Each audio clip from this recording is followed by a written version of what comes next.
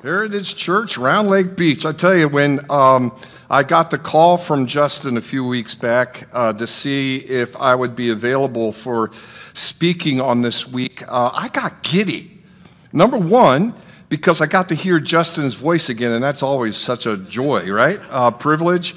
I can honestly state this, though, man.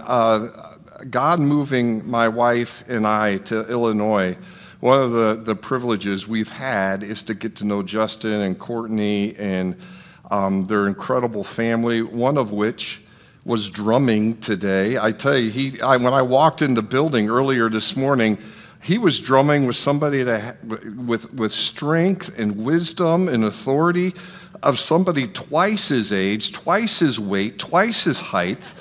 What an amazing drummer that is. But secondly, secondly, I heard rumors about this screen. I didn't see it for myself until today. What a blessing that is, so crisp and clear. But thirdly, and I think this is the biggest thing, every time I get to come to Round Lake Beach, my heart gets so full of people that are just making a difference. We have such an amazing volunteer team here that every Sunday just lay themselves out to provide the atmosphere that the rest of us get to walk into. Can we appreciate the volunteer team here?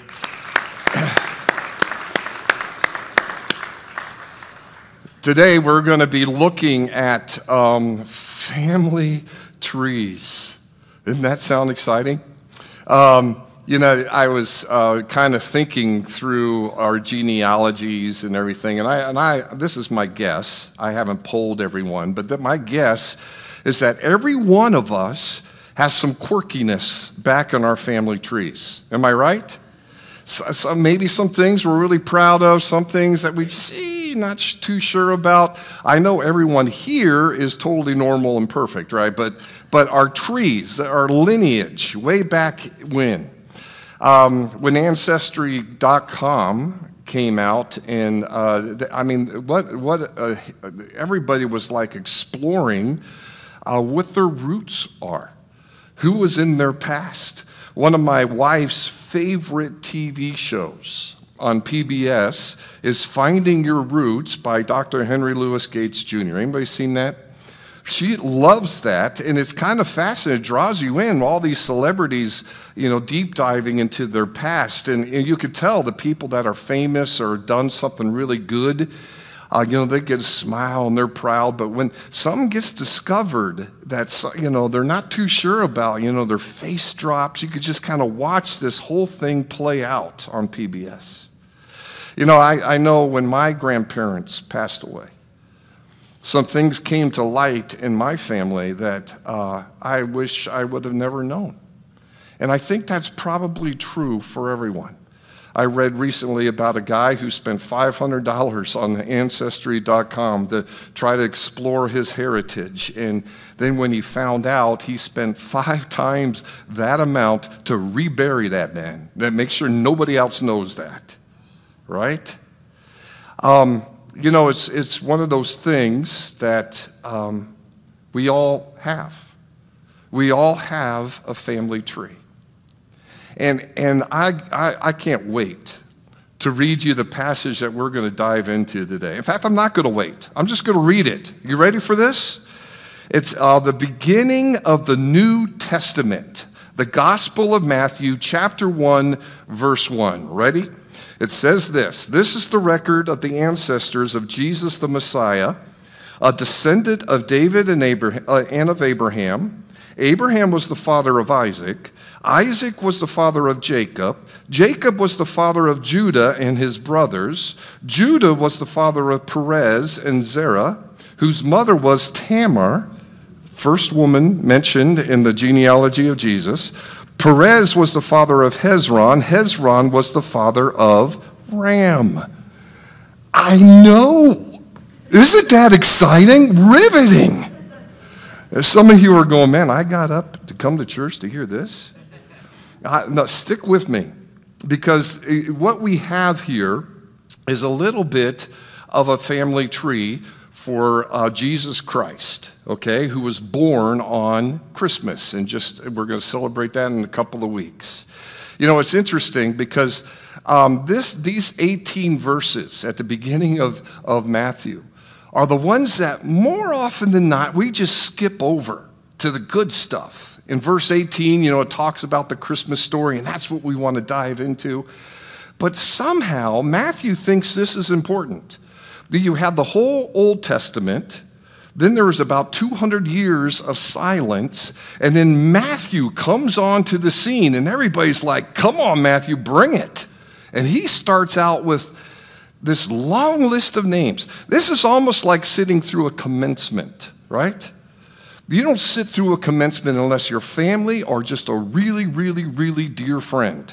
Because there's 99% of the names that you have no context, you don't know who they are, they're just kind of fill in until the one name that you might recognize and have a relationship with. This is Matthew. And you kind of wonder why Matthew wanted to start with something as boring as this. You know, actually there is a really good reason. In the Jewish culture, genealogies were so important. A genealogy, your family tree, this is the first Christmas tree, by the way, I wanted to add that. You know, your family tree could either make you or break you in society. That's how important genealogies were. They would identify with their family of origin. So since Matthew was writing to the Jewish culture, this was incredibly normal. Right? So he starts out with, you know, bloodline being traced to the greatest king of Israel, you know, David, which makes total sense. Jesus couldn't come and proclaim himself as the king of the Jews unless there was some royal blood going through his veins. And then the second person mentioned is Abraham. I mean, the founding father of Israel. Yeah, man, that's my Jesus. Yeah. Look at his lineage. But when we dig a little deeper, which I've never really done until I had this opportunity to kind of put this together for Christmas, you find nuggets of people that you wouldn't really normally put in such an incredible lineage such as Jesus Christ. So I want to just take 3 of those names and kind of with a big picture, bird's eye perspective, just kind of dive into these 3 names of this lineage, okay, that we read this morning. And I think each of these people is going to encourage you in some way, all right? That's my prayer. As we go through these characters, I want to ask that you picture yourself in some of these quandaries they found themselves in and these confusing events in their life. And consider this, that Jesus came from those people to reach us people. All right? You in? Okay, the first guy I want to dive into shows us that Jesus Christ came through and for the doubt-filled. And this guy was the second person in this genealogy. His name was Abraham. And I'm just going to, again, just give a broad perspective of just highlights of this story. I hope to tease you enough to want to go home and read about it yourself. Okay, so I'm going to give the passages. We first meet Abraham in Genesis chapter 12. And God appears to Abraham. Now, we don't know, but I don't think Abraham had a relationship with God at this point. So can you imagine just minding your own business and God showing up? Whoa, right? What does God say? And in verse 1 of chapter 12 of Genesis, the Lord said to Abram, leave your native country, your relatives, and your father's family, and go to a land that I will show you. I will make you into a great nation. I will bless you and make you famous, and you will be a blessing to others. Now, the second part of that verse is pretty cool, isn't it? Man, I'm going to be a great nation. I'm going to be a blessing to everybody around me. But the first part, just put yourself in this situation. God is telling Abraham to get up out of a town, Haran, that he has been his whole life. He met Sarah, his wife, there. And they built this life. He had a great reputation, great environment. His family, his friends, everybody was there. And God is telling Abraham to pick up everything and go. And he doesn't even tell him where, just to a land. That's pretty vague, isn't it? Can you imagine what that conversation with his wife Sarah would look like? Babe, you always wanted to travel, and explore and have new adventures. Well, pack up, because we're going to go on a trip. For how long? Probably the rest of our lives. Really? Where are we going? Didn't really get that. But God told me that he would show me once we get there. So you're saying that if you get lost, who would you ask for directions? Well, God, of course. Did you get God's last name? Again, great question. Love where you're going with that. But no, I didn't. And you want me just to pack up and leave everything behind. Boy, the next verse, in verse 4, it says that Abraham did as God told him to do. Do you think there was just maybe a little doubt ringing in his mind as he was preparing to leave? You better believe it. This is amazing. It says he was 75 years old when God came to him. So he was already well past his prime. Sarah was 10 years younger than him. This is amazing. And as I was kind of looking at that, let me just pause for a moment and ask, do you ever trust God like that? Is God asking you to leave anything as we enter into the Christmas season? Any sin, any addiction, any fear? Is God asking you to go someplace that you just have some doubts and you're not really sure about? Like maybe even joining a volunteer team here that makes such a difference. Maybe going on a missions trip and blessing someone around the world. And maybe it doesn't have to be around the world. Maybe just blessing somebody in your sphere of influence here. To step outside of your comfort zone and just trust God. It's amazing that Abe said, good, I'm good with that. Let's go. And I can't help but think, what in the world would have happened if he would have said, no, I don't want to do this. It's too big of ask. I have too many doubts. Meanwhile, back to Abraham, the story there was a second part to God's request, right? It was a part of a blessing, actually, that you were going to be the father of a great nation. And there was a problem with that because Sarah wasn't able to have kids.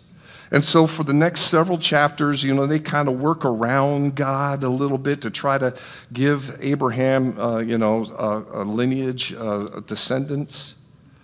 Till the point where in Genesis 17, God has to come again to give another round of clarity. And he says this, when Abram was 99 years old, just stop there, 99. He got called to this new land at 75, so 24 years have passed since God promised him to be a great nation, the father of a great nation. So he's 99. The Lord appeared to him and said, I am El Shaddai, God Almighty, serve me faithfully and live a blameless life. I will make a covenant with you by which I will guarantee to give you countless descendants. My boy Abraham's pretty old. His wife is 89, right? She's well past childbearing age. And it said that Abraham just kind of laughed, okay? Then Sarah ended up laughing in chapter 18, verse 10. And then one of them, the Lord said, I will return to you about this time next year, and your wife Sarah will have a son. Sarah was listening to this conversation from a tent. Abraham and Sarah were both very old by this time, and Sarah was long past the age of having children. So she laughed silently to herself and said, how could a worn-out woman like me enjoy such pleasure, especially when my master, my husband, is also old? I'm sure Abraham enjoyed that. A bit of sarcasm. It just was absurd. Do you think you would have a little bit of doubt rummaging through your head as you heard God say this? Abraham and Sarah had to go through a lot of doubt. And then Isaac is born. The promise of the fulfillment of the promise. And they named him Isaac because that means he laughs.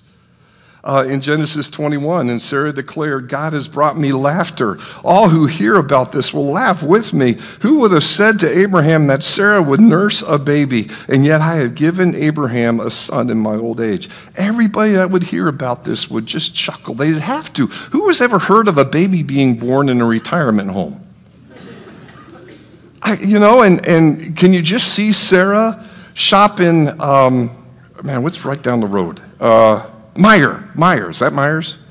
And she's filling up her bin with Pampers and Depends. It's kind of funny. And the only food she's putting in is like strained vegetables because nobody in their household has teeth at this point, right? It's just funny.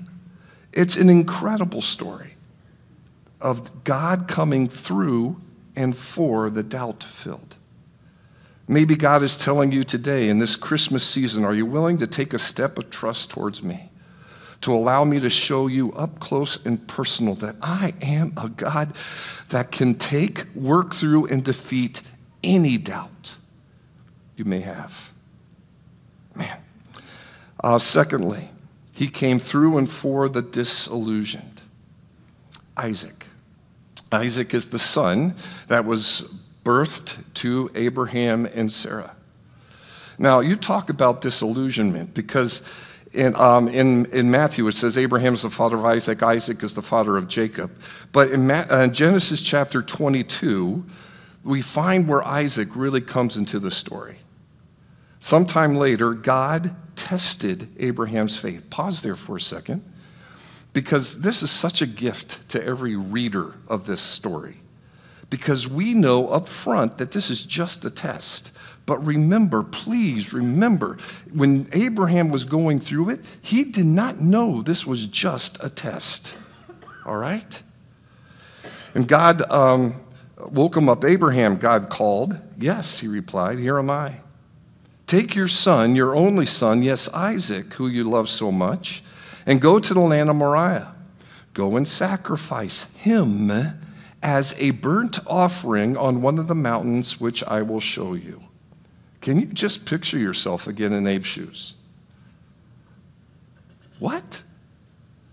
You promised me, Isaac. It was really miraculous how Isaac even came to our, possession as a child. You said that he was going to be the father of a great nation and that it was going to come through Isaac. You were going to bless the nation through Isaac. Are you telling me now to kill the blessing? Yeah. Man, the very next verse, verse 3, the next morning Abraham got up early. You talk about some tough obedience. How in the world do you get that by, Sarah? Right?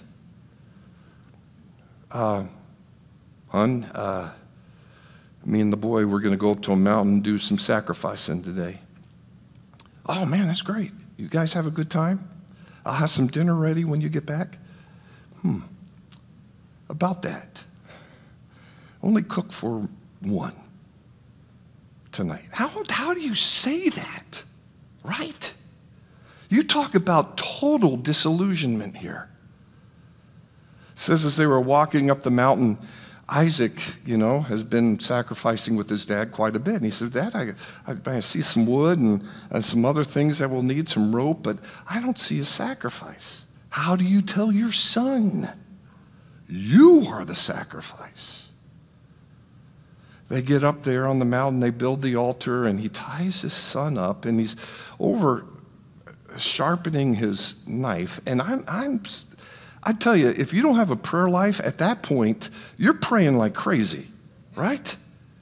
Oh man, God, I came all the way up here. You know I love you, and I'm faithful to you, and I'm trying to do what you asked me to do. But God didn't say to just go up the mountain. He's standing over his boy, and his hand is above him with the knife. And God, come on, do something. But God didn't say just hold a knife above him. So as he's about to bring that knife down and make his obedience absolute, God intervened and grabbed his hand and said, don't lay a hand on the boy. The angel said, do not hurt him in any way, for now I know that you truly fear God. Whoa. That's tough. It was in a culture where there was a lot of infant sacrifice during that time frame, a lot of human sacrifice. But God had told Abraham over and over again that you do not do that. He's been teaching his son that we don't do that. And now God was testing him to say, well, why? All this disillusionment must have been just so overwhelming. And God says, now I know you truly fear me. How do you fear God? What does that mean? Give awe to God. Respect him. Do what he says. It's about as simple as that. The reason why we don't do what God says is because sometimes we just don't fear him. Oh, God's not going to do anything. He's a gracious God. He's forgiving. He's understanding. He's loving. All those cliches when we don't want to do what God says. This is interesting to me because sometimes we are disillusioned, especially even maybe going into this Christmas season. And the things that we are facing and things that we've heard that maybe we should do, but we don't really know if it makes sense or not. One of the verses that I have fallen back on over and over again during my life is Jeremiah 29. It says, for I know the plans I have for you, says the Lord.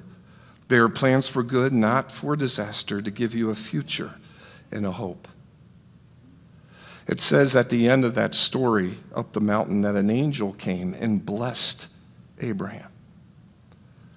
He would have missed that blessing if he hadn't just made that step to obey. Man, I want you guys to receive the blessing that comes through obedience, to maybe face the disillusionment in your own life. Because Jesus, who was born on Christmas, came through and for the disillusioned. Lastly, he came through and for the shame-filled Judah. It says in Matthew that Isaac was the father of Jacob. Jacob was the father of Judah and his brothers, okay? Some of you know the story about Joseph. Maybe you've heard the Joseph in the Amazing Technicolor Dreamcoat, something along that line, okay? So Joseph was, a great character in the Bible. He was a leader. He was very Christ-like in some of his responses to things. He would be the guy that I would want my lineage to be, not Judah. Judah was a scoundrel. But Jesus came on Christmas, and one of his titles was the Lion of Judah, not the Lion of Joseph. But there were 12 brothers, which ended up being kind of the founding people of the 12 tribes of Israel. And just a couple of things, and we find this in chapters 37 and 38, and I'm going to breeze through this, so hopefully I'll just whet your appetite to dive in yourself and read it. But in chapter 37, Joseph was hated amongst his brothers because he was kind of like the favorite of Jacob. And so Judah was kind of the head son because he was the oldest. And there's a story about when Joseph went out to see his brothers and they were plotting to kill Joseph, to get him out of their hair forever. Okay? So Judah, it doesn't say that was his idea, but he kind of started leading as the oldest brother. This is the scoundrel. He said, well, instead of killing, that would get him out of our hair, but why don't we do something profitable?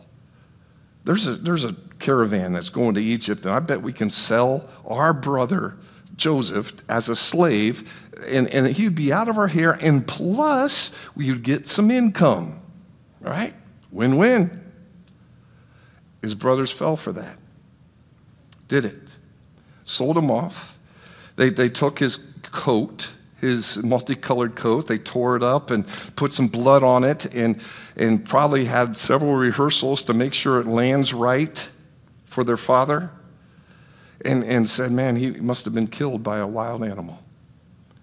And one of the things I want you to think through for a second is long, years after all the money they gotten for selling Joseph had disappeared, the guilt for that lived on. Every family function, an empty chair. They saw their father wallow in grief. What a scoundrel. You talk about some shame being put right into Jesus' bloodline. Front and center, third verse in.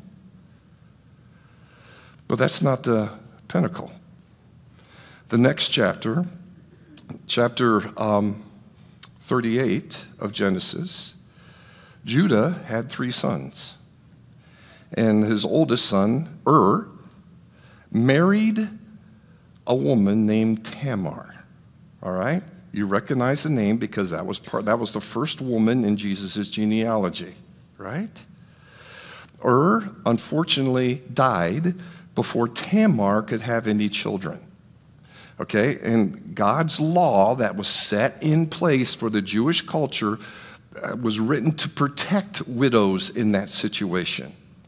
And so according to the law, the next unmarried son in line would then have the responsibility to marry the widow so that she could have a line, a heritage, a descendants herself. Okay? That was part of the law. And so the next one in line was Onan. And Onan probably was dating someone else and yet had to be forced to marry this Tamar. With all that resentment, you can read it yourself, but let me just say he never completed the act, okay? God saw that, and because he disobeyed God's law, God's anger rained down and killed Onan, okay? Now, put yourself in Judah's position, the dad. You've already lost 2 sons to Tamar. You have one more son, Shelah, that is not old enough yet to be married, but there's not a chance you will let him marry her, even though that's what God's law said. So what he does is tells Tamar, go back to your hometown, live with your father's household, mourn, and then when Shelah gets old enough, I'll send him to marry you. Never intending to do that. Years go by. This plot, Hollywood could not even make up. Tamar hears that Judah, this scoundrel, was coming into her town to do some shearing of sheep. So she takes off her widow's mourning outfit, puts on veils as a prostitute, sits beside the road that she knows he's going to pass. Sure enough, he propositions her. Doesn't know who she is. She wisely gets some, like a rope, a stake, and a signet, to prove that it was him. Okay? She gets pregnant with twins. So that's why it says in Matthew 1 that Judah was the father of Perez and Zerah, whose mother was Tamar. Judah is the father. Now, you talk about some shame. This is the stuff that at the family reunions, you wouldn't even want to mention. We don't talk about that. We kind of want buried, right? And yet this is right in Jesus' genealogy. You have people that were doubt-filled. You have people that were disillusioned. You have people that were full of shame, that were part of the genealogy of Jesus, who came through them and for them. This is the stuff you want to bury, unless, for some reason, it brings hope.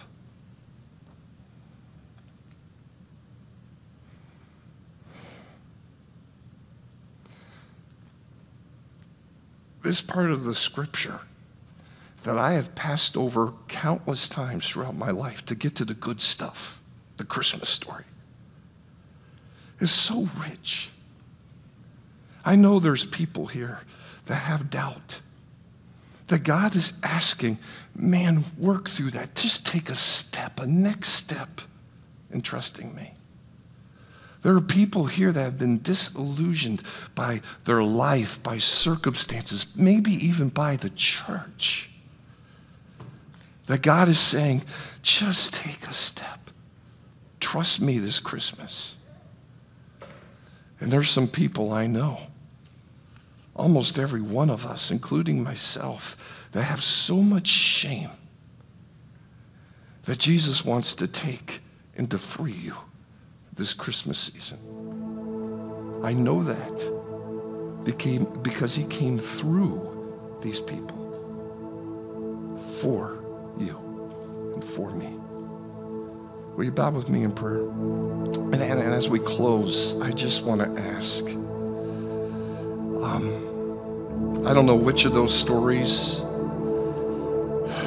triggered something in your own heart, but I want to pray for the people with a relationship in this room first, and then I just want to pray for people that might be just considering who this God is and why they need to care. So God, man, I thank you for not hiding the bad stuff, Lord, because it does bring hope into our lives. Lord, we might have written that genealogy different. Maybe we wouldn't have people with so much doubt and so much disillusionment and then so much shame in the lineage of a baby that was born in a manger at Christmas. But Lord, I pray that for those of us that have a relationship with you, that you will work in our heart even today to be encouraged in what you did to save us from doubt, from disillusionment, and from our shame. And Lord, I know there's people in this room that might not know you, might have heard about you, might have maybe even heard some wonderful things about you. But Lord, they're considering taking just the very next step.